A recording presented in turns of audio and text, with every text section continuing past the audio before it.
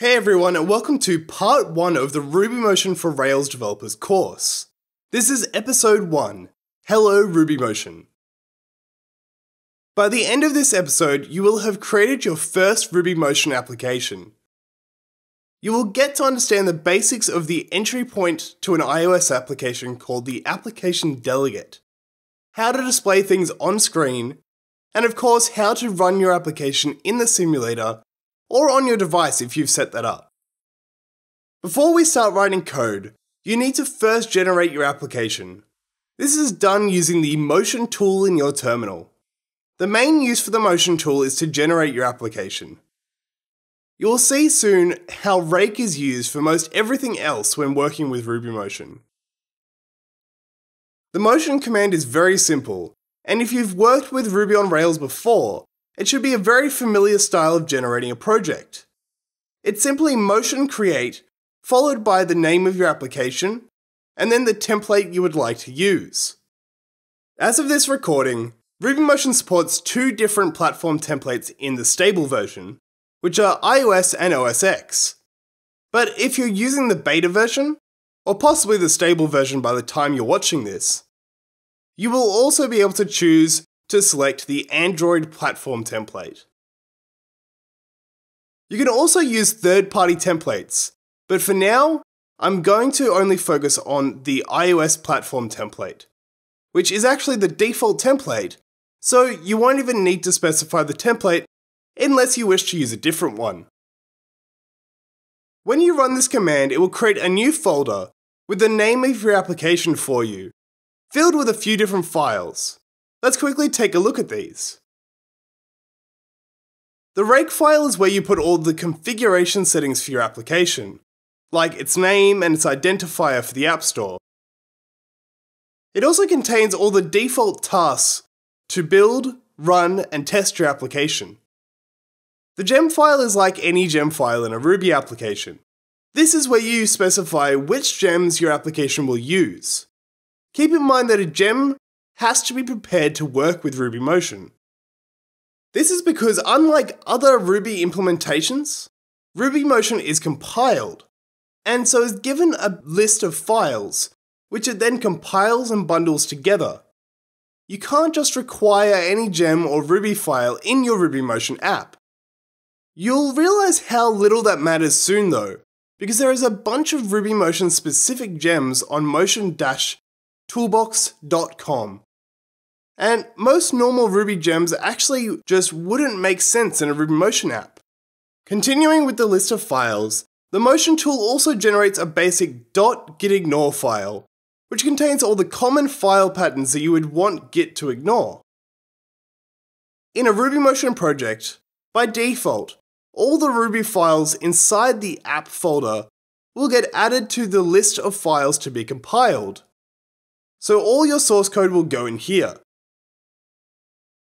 There is already a file in here that the Motion tool created for us called app-delegate, which you will be learning about in just a moment.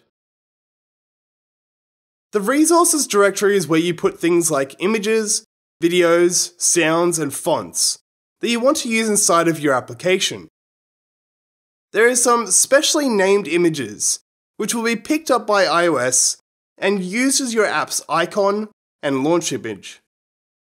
The file in there already is a blank solid black image that will be used as the launch image for your iPhone 5. RubyMotion comes with a built-in testing framework called MacBacon, which is based off Bacon, but is written to work with iOS. Bacon is a lightweight version of RSpec. I won't be covering testing in this course, but I do have existing episodes on testing, and testing may be covered in depth during a future course. If you decide to use MacBacon, your specs are stored inside of the spec directory. With all that out of the way, it's time to start working on this Hello RubyMotion app. Get your terminal and favorite editor ready, and put your coding hat on. It's time for a demo. In your terminal, navigate to the directory where you want to store your RubyMotion app. Then run the motion create command, naming your application Hello underscore RubyMotion. Remember that because iOS is the default template, you don't need to specify what template to use. Now it's time to open up the project in your favorite editor. Throughout this course, I'll be using Vim. There is only one file currently in our application, the app delegate file. So let's open this up and take a look. This is a pretty simple class, but it's extremely important. When your application begins launching, iOS is going to search around for this class so that it can let it know. It's the central communication channel between your app's code and iOS, as well as the launching point for setting up your application when it launches. In this class, there is a method called application_did_finish_launching with options. The part that looks kind of like a name parameter is actually part of the method name. I'll explain this shortly though. Let's focus on the body of this method. At the moment, this method simply returns true. It has to do this to let iOS know that the application launched without any issues. Basically, just leave that true there and ignore it. Let's make this app do something though. The first thing we need to do is create a canvas to start putting our UI on. In iOS, this is called a window. This line of code is usually the same for every iOS app, unless you're doing something super tricky. First, you need to create a window. You do this by calling alloc, then initWithFrame on the UI window class. This is how you sometimes need to create an object. First by allocating the memory, and then by initializing it with some initial values. It's weird to see it first, but you get used to it pretty quickly. This initializer takes a parameter that tells the window how big it should be. Of course, we want it to be able to put our UI anywhere on the screen, so you can use the UI screen class to get the bounds of the main screen, which is just the size of the device's screen. You have a window to add your UI elements to now, but if you tried to run this, the window wouldn't actually display, regardless of if it had something on it or not. To make it display, you need to call a method on it called makeKeyAndVisible. This says to make this the window that is the focus of the user input, as well as make it visible on the screen. It's unlikely you will ever use multiple windows. This is just there to tell the system what window is going to be used. Now you're ready to start putting something on the canvas that is your window. Let's start by displaying the text "Hello RubyMotion" on the screen and a red square. Between these two lines you wrote, you're going to first create a new instance of a UI label, which is the main way of showing text on the screen. After creating the label, you need to configure how it will look. First set the text attribute to be Hello RubyMotion, and then set the frame, which is the combination of both the position and size on the screen. I'm going to make this label sit 100 pixels from the top of the screen, 20 points from the left, and be 280 pixels wide and 30 pixels tall. Now with all those attributes set to describe how it will display on the screen, all that's left to do is to add it to the window using the addSubView method. Let's do this all again, but this time for a red square. To do this, you will need to create a new instance of UIView. UIView is the base class for all of the UI elements you will work with. You simply just call all these things views. A plain UIView doesn't really do much, but it does have some of the basic attributes that all views have, which the important ones for us right now are the frame and the background color. So let's set those. Set the frame like you did with the label, but this time let's place it just below the label.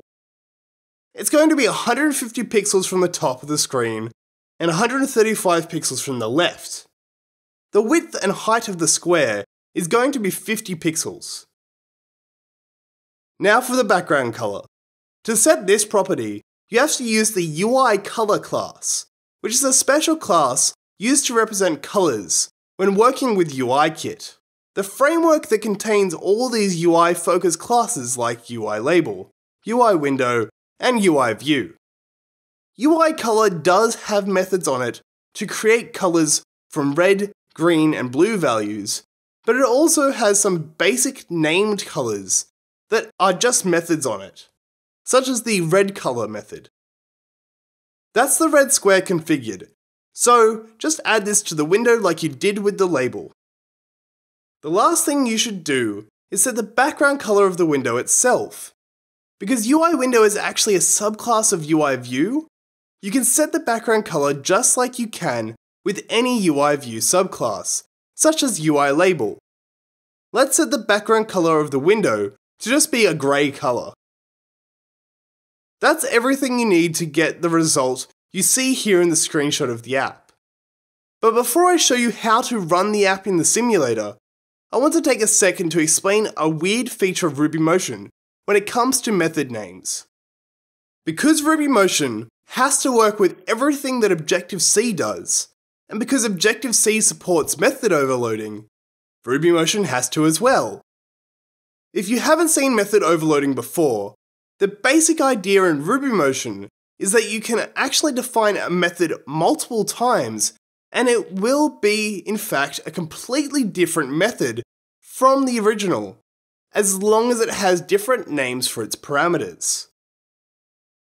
In this example, there is two methods, both called insert. Because they both have two different named parameters, they are totally different methods. The first is actually called insert before index and the second is called insert after index . The parameters actually make up part of the method name, and where a value would be placed, a colon is added in the name. Remember to keep this in mind when you're trying to override a method in your class's superclass. With that explained now, let's talk about how to get our application running. You have two main options here. Either run it in the simulator on your Mac, or run it on your device. To use the REPL, and just for the sake of simplicity during development, most iOS developers will run their app using the simulator, and they will less frequently run it on the device to make sure it feels right and is working correctly. If you do want to run on a device though, you will need to be a registered member of the iOS Developer Program, which is $99 a year. You will also need to be a member of this program to share your app with testers and to eventually submit it to the App Store. I won't be going into the specifics of how to set up your device to be ready to be deployed to, but there will be links in the show notes. But here is the two main rake tasks to run your application. Running just rake on its own will run your application in the simulator, while running rake device will install the application on your device and attempt to start it.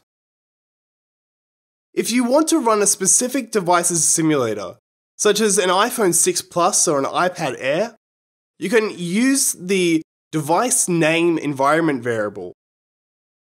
Here is a current list of the different device names available to choose from.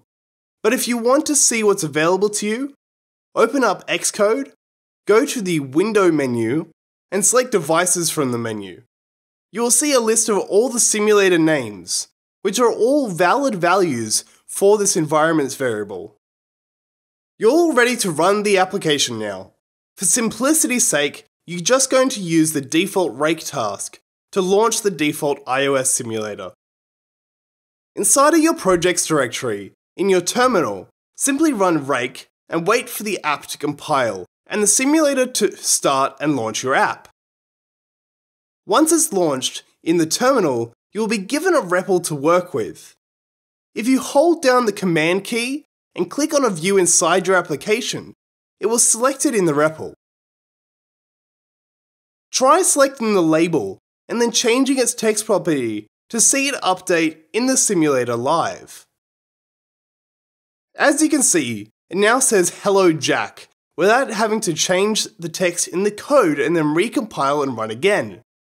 This is incredibly handy for quickly testing out small changes, which you can then migrate back into your code once you're happy with them. That's all there is for episode 1, Hello RubyMotion. In this episode, you've come extremely far very quickly. You have learned the basics of working with UI views, the core of all UIs in iOS.